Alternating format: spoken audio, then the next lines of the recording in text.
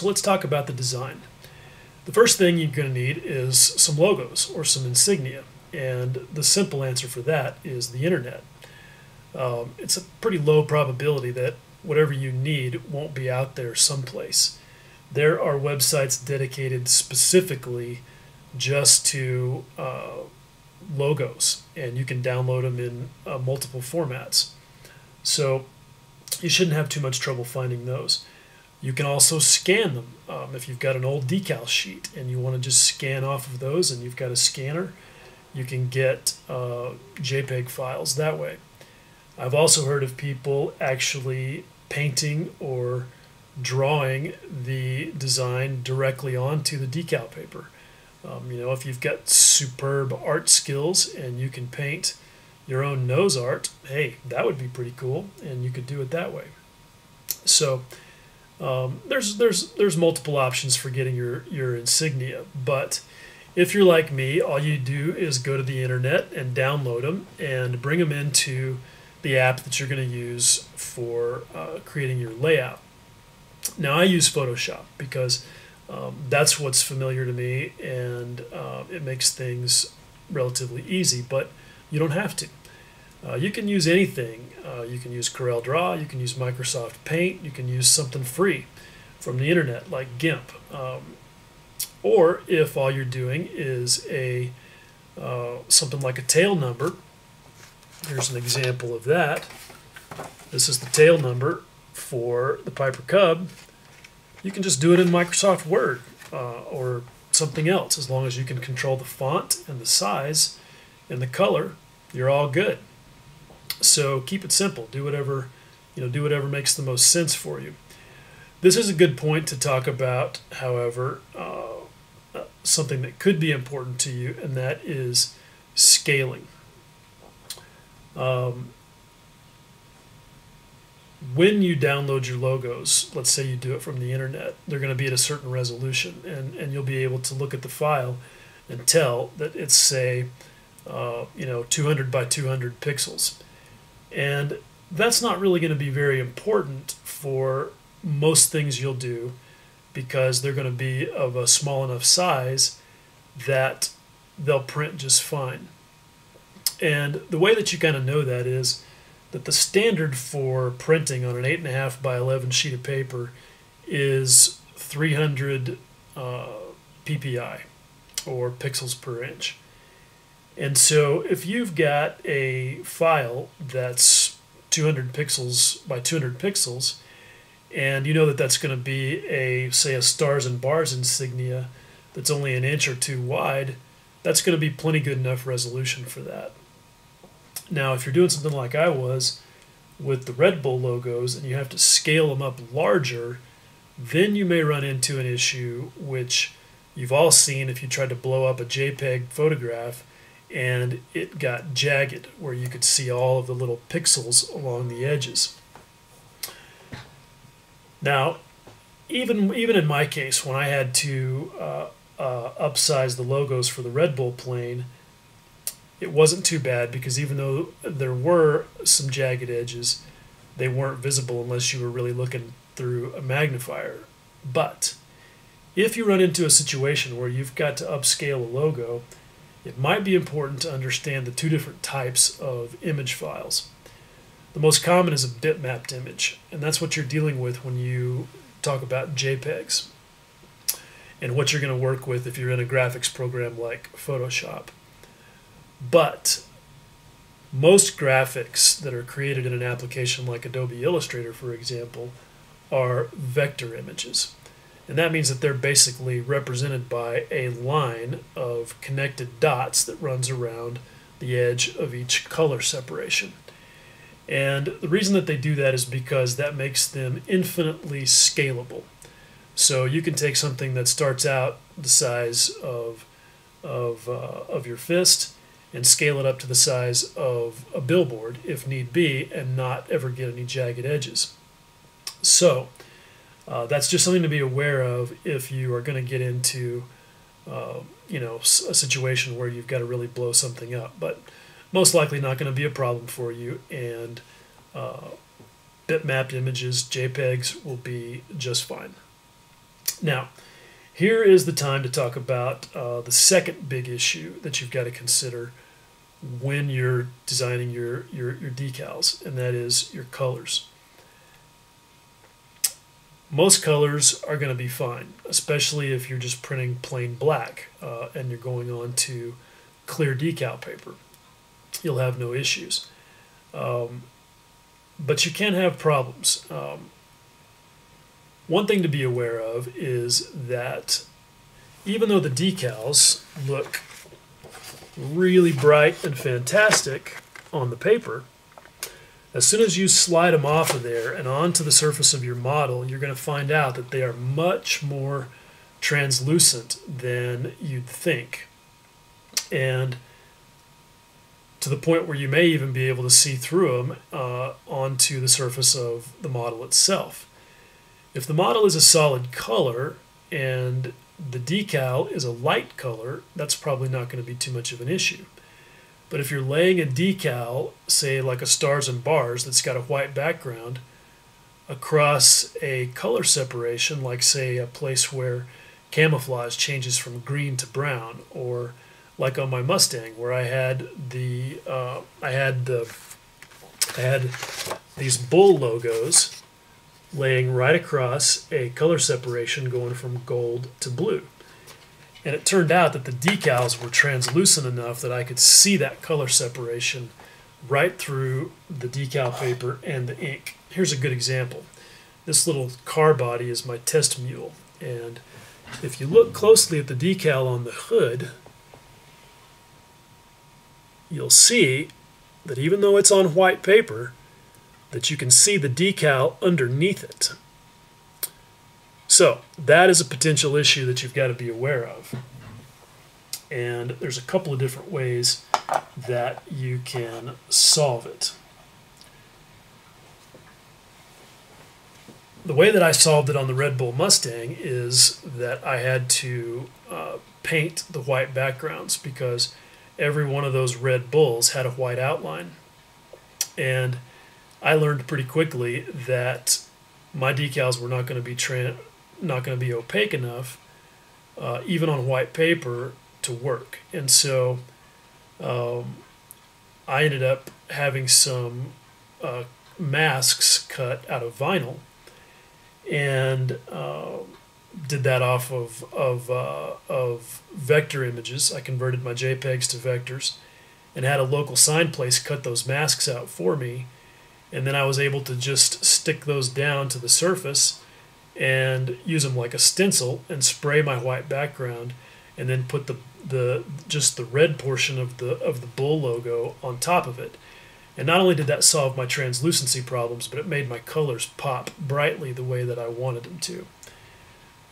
You may not have to go to that extreme, though. You may be able to just brush on a little bit of white paint, or create a little mask for just the area that you need using, cutting it out of masking tape and airbrush on a white background. Or you may be able to cut a backing decal out of just plain white decal paper and put that down. That's something that Tamiya does with my Spitfire kit that I built a few months ago. All of the British red and blue roundels were two-part decals. You had to put the white part down before you put the red and blue part down, for the exact reason that I'm talking about. So it's a little bit of a hassle, but it's something to be aware of if you're going to have a white background. And this also gets to another fundamental thing about decals, is that you can't print white. So when you're designing them and you're thinking about, how this is all going to go down, you've got to take that into account. You can print on white paper, like I've said, and cut the appropriate shape, but again, you may not have the opacity that you need. Just as kind of an aside, the only way that you can print on white decal, or print a white decal, is either to use silk screening, which I believe is what the factories do for kit decals, or you can get a special printer. Now, for a while, there was a printer called an ALPS printer that was available from Japan that you could buy, and it would print white ink. You can still find those on eBay for about $500, but I don't think it'd be worth doing, because my understanding is that ALPS is going to stop making the ink cartridges for those things this year, and that option will be gone. There's another printer out there that's pretty neat that you could buy to do it, but it costs about $3,500. So if you're in a situation where you absolutely must print white, the best thing to do is to go out there and find a third-party vendor who can take your files and print them for you. And those folks are out there, and they do that. So just be aware, white may be your undoing when you're thinking about your custom decal project. Okay, so now that you have figured out how to get your logos and how to get everything laid out and designed, let's talk about how to print. Now, the first thing that you're going to need for that is your paper, and I want to talk for a second about the choices that I made in selecting my paper. I tried out, I tested on my little test mule here with several different paper brands. And the thing that I found with this Papilio paper is that even in the clear version, that it was quite a bit thicker than the inkjet paper from World Paper, and that was true for both the clear and the white. So I've basically decided that the World Paper is going to be my go-to paper for doing my own decals. When I need to print something on white, like I did for the little placards in the Piper Cub, let's see, I've got a sheet of those. Yeah, this sheet right here is actually on World Paper white. And you can see that what I did is right up there at the top, I had them printed, and they were just black with white lettering. And so what I did is I just cut exactly around the edges of the black to get what I needed and not have a white border. That's a pretty simple situation. For something like a tail number, then I would use the Papilio or the World Paper Clear. You can see that I would be able to just cut all the way around that. But again, something to think about with that is that even with the thin clear paper, what I've found is that the edge of the decal film is probably going to show on the surface of your model. So this kind of goes back to when you design your decals and do your layout, thinking about how you're going to cut them out for the final application. I'm actually have made the decision that I'm not going to use my custom printed tail number decals on the Piper Cub for that very reason. I don't want the edge of the film to show. So I'm going back to my vinyl sign cutter, and I'm going to have her cut me some stencils for the tail numbers that I'll just stick on here and then airbrush black. So, those are just the considerations, for when you're doing your design and selecting your paper. Okay, so now once you've got your printer, once you've got your paper and you're ready to go to the printer, there's really only one thing you need to know, and that is put your printer on highest quality photo. That's going to be the setting that will put down the right amount of ink for a smooth, glossy surface like you have on this decal paper. It's very similar to high gloss photo paper, so most printers should be able to handle that fairly well, and it should be pretty painless. Once you've got your decals printed, give them at least 20 or 30 minutes to dry. You can find out pretty quickly with the finger smudge test that when they come off of the printer, the ink is still not completely set, even though you may think it is. And if you make the mistake of going ahead and spraying your fixative right away, your ink will start to run. Ask me how I know. That's how we learn, right? Hopefully those are lessons you only have to learn once.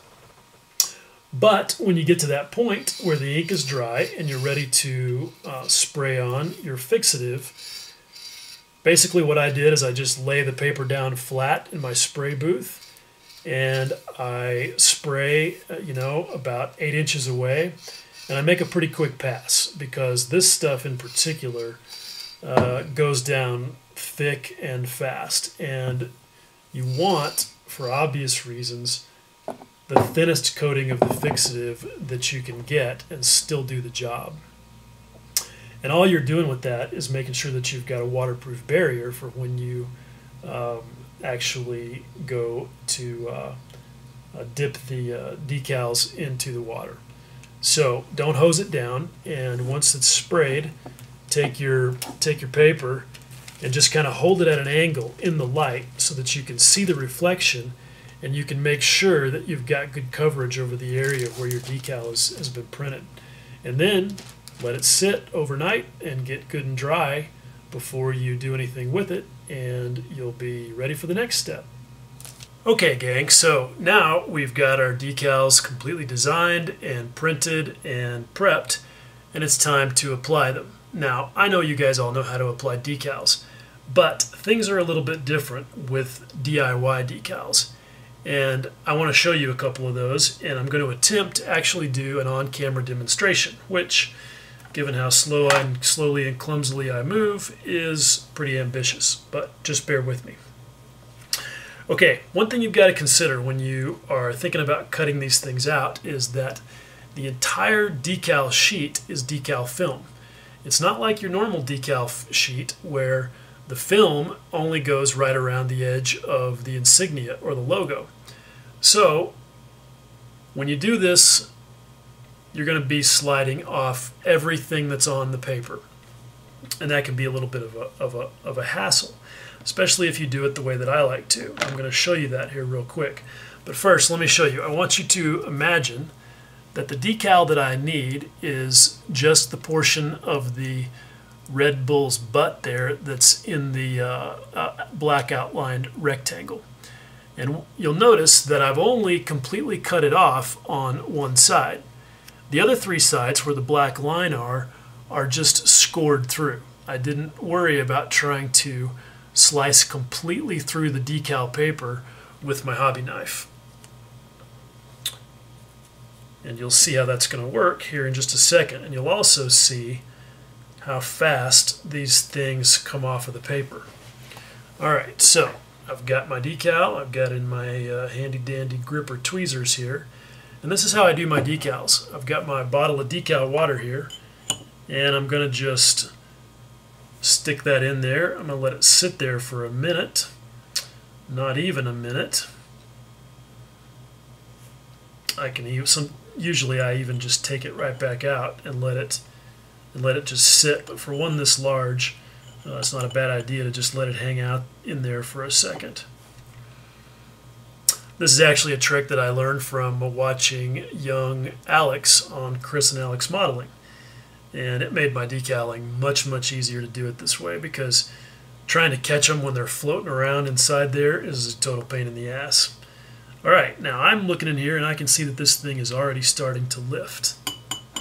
Just that quick. So now I'm going to come over here and I'm going to just take and make sure you guys can see this on the camera there and that I don't spill anything. Just going to slide it right off of there. See that? My handle is still attached to the paper, and the decal is now where I want it to be. And I'm going to move it around a little bit there.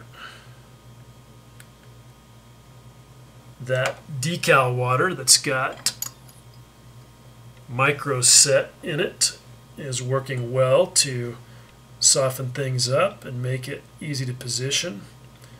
And then I'm just taking a Q-tip and kind of getting rid of the excess water.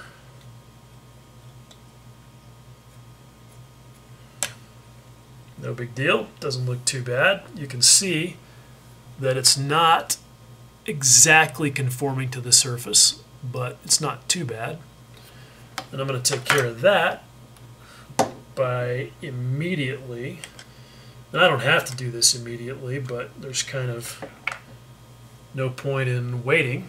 but I'm going to just get some micro saw and a cheap paintbrush, and I'm going to just brush on a nice layer of micro saw over the whole thing.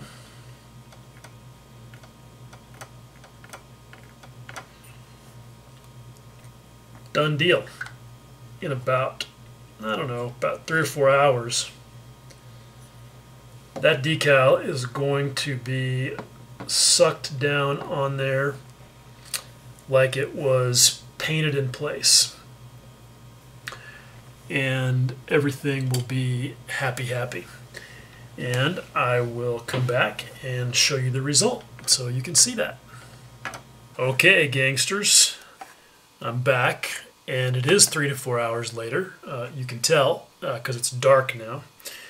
And as promised, we have a decal that is almost perfectly laid down flat. It's got one corner that has flipped over, but otherwise it's pretty good. Let me see if I can move the light over here and put this right here where you can see it. Okay, whoops.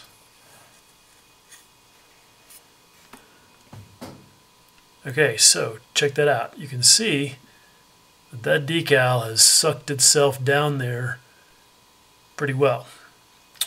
All right, now for the last trick of the night, I'm going to show you something that could come in handy. You hope you never need a trick like this, but it's good to know that it exists if you do. Occasionally you'll get one of these things that won't go down properly. I had that happen a couple of times. Or you get the wrong decal on there, or it's not lined up properly, or whatever the case may be. And you might need a way to remove said uncooperative decal so that you can have a do-over. So what I'm doing here is I'm just burnishing a piece of masking tape down on top of that really tightly, and I'm going to go, oh, it didn't come off. I'm surprised.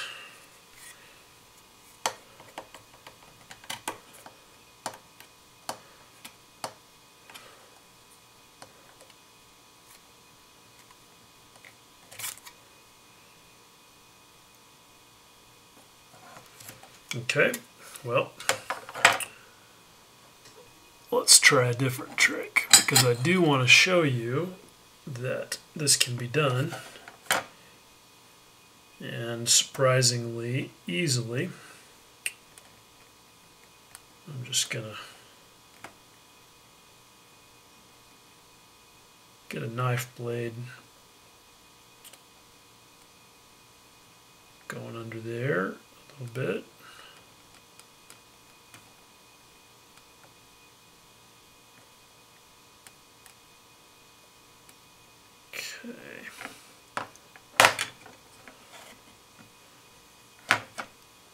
And maybe grab some tweezers here.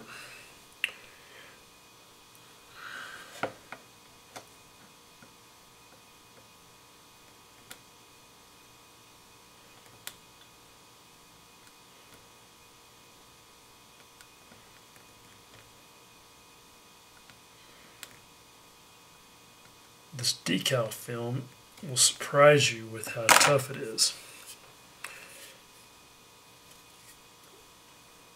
And I have had good luck on a couple of occasions in yanking it off with a piece of masking tape, but that was on a glossy surface, and that may make some difference because this was just a flat primer surface. But you can see that I've gotten some lift on it, and there we go. I've yanked it right off. Now, in this case, it did take the also did a good job of peeling the primer off as well, which, you know, would not be a good situation if you were actually up against this. But hopefully, if you were actually doing this, you'd be putting the decal down on top of a gloss varnish, and trust me, it would pop right up with the masking tape, and it would not rip the paint off. This is just some Vallejo primer that I shot on here yesterday, and we all know that Vallejo primer will peel pretty easily, so that's my excuse for that. Okay, guys, so that wraps it up. That is my very first, and I guess depending on the response, maybe my very last how-to video. I know it was long and lots of detail, but it's like I said, it's a topic that I haven't really seen a complete tutorial on YouTube yet. It may be out there and I just didn't look hard enough, but trust me, I looked a lot when I was trying to learn how to do all this. So anyway, I hope that it's good information. I hope it's complete, and that there's enough there that if you decide you want to tackle printing your own decals, that it'll help you out. And if you have any questions or comments or corrections or whatever, don't hesitate to let me know down in the comments, all right? And if you're still watching, as always, I appreciate it, guys. All right, much love. Take care.